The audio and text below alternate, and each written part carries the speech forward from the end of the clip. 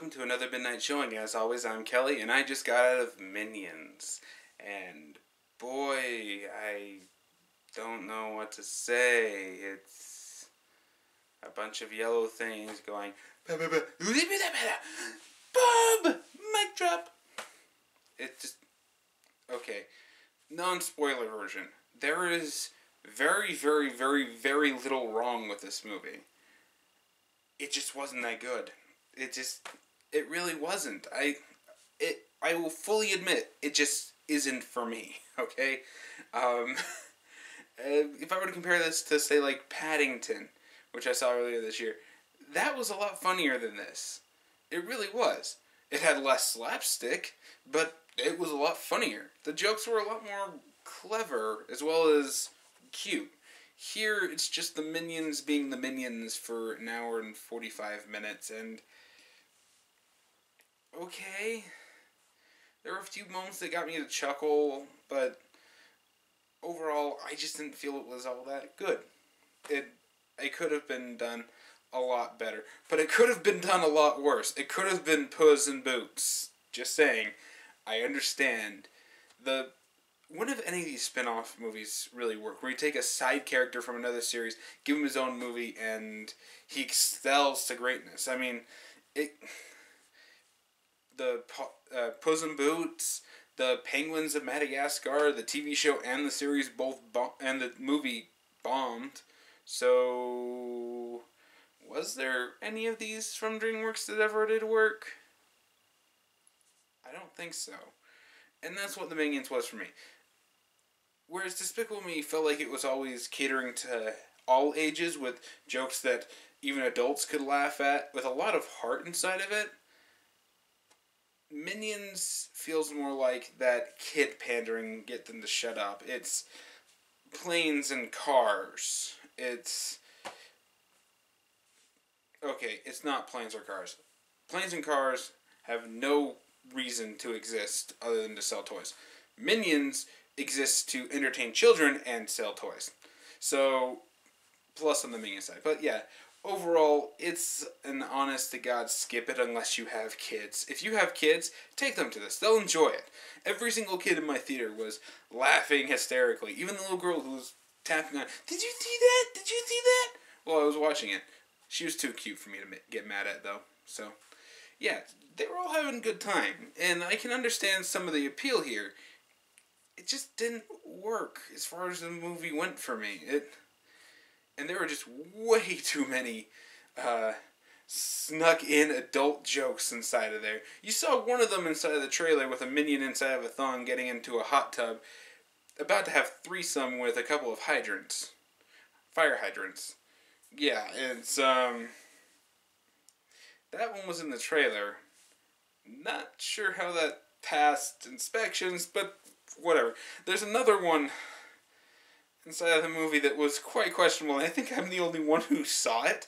I've even asked a couple of people who I know have seen it from, like, work and whatnot, and not one of them seemed to have noticed it. But I'll get into that in the spoiler section. But yeah, so final verdict: unless you have kids, it's an honest to God skip it.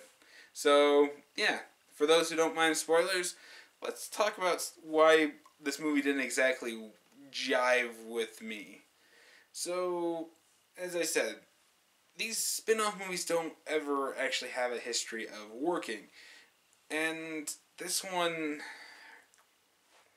how do you make a movie about little yellow things who don't speak English, who only occasionally say a real word? Hell, they don't... Okay, they say yes by saying sí, so Spanish or French. But then they say no by charu or something like that, whatever the is. But they say okay, and they have all English names. I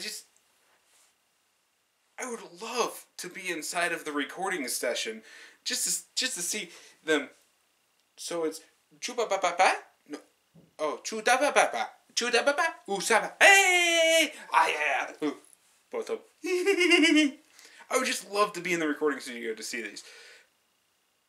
But inside of a full movie where that's the focus for an hour and 45 minutes, Yeah, that shtick gets old after 5 minutes, people. It really does, unless you have a kid.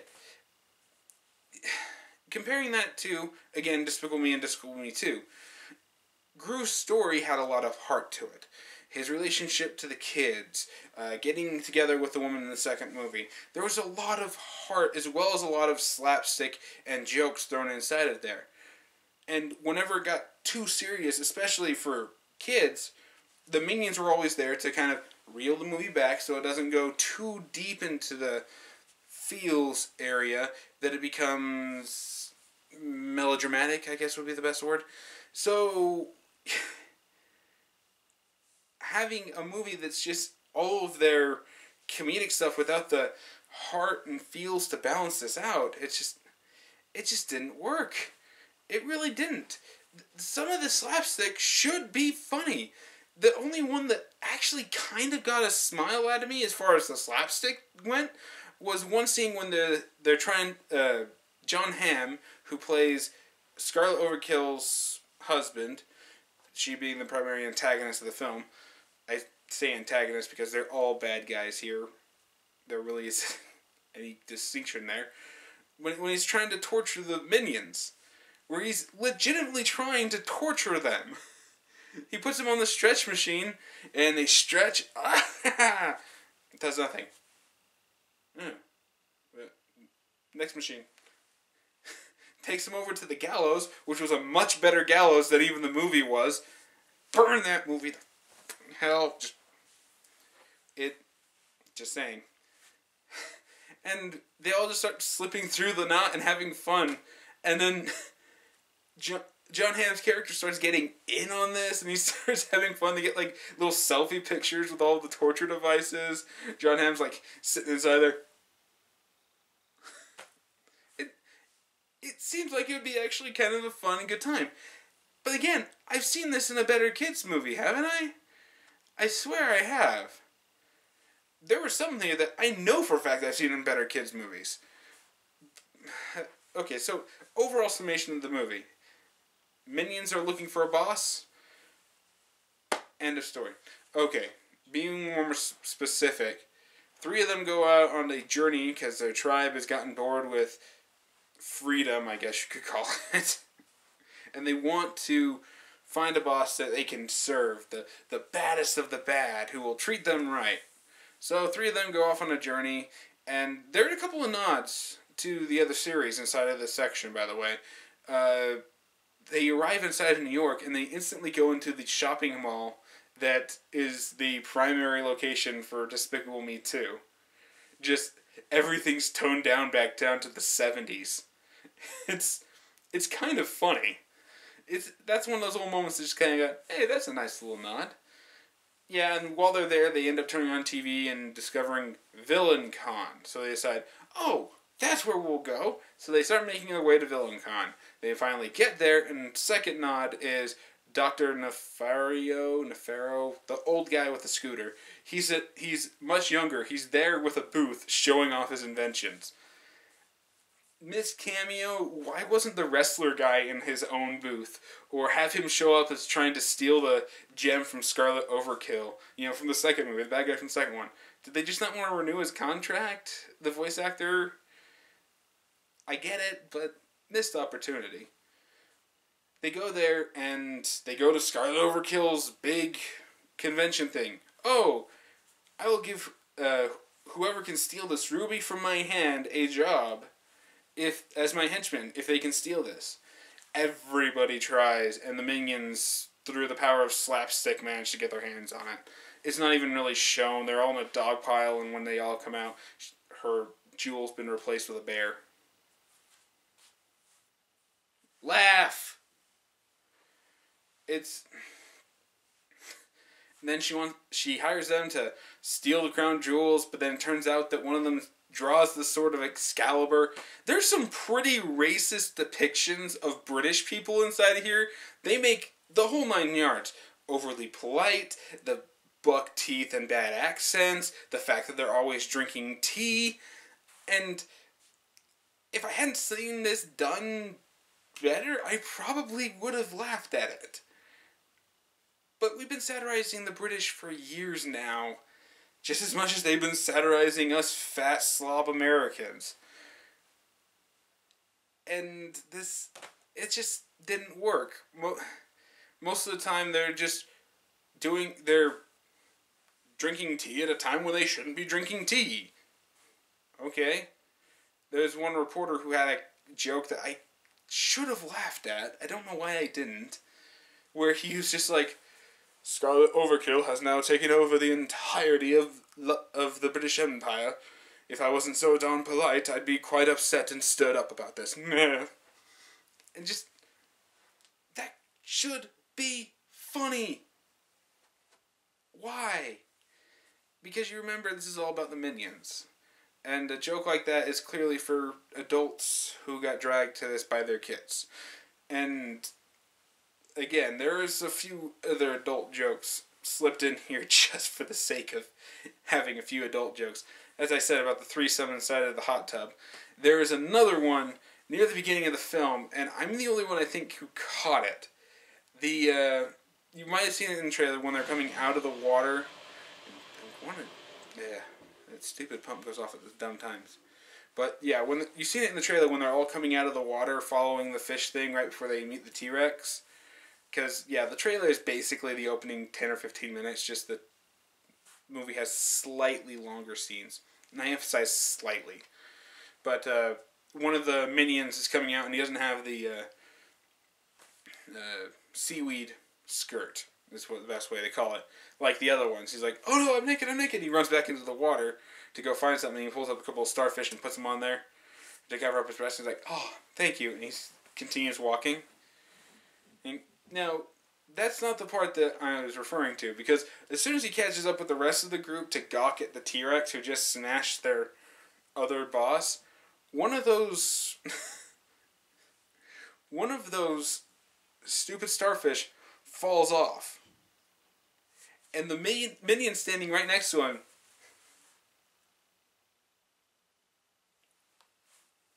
they put a nipple slip joke into a kid's film.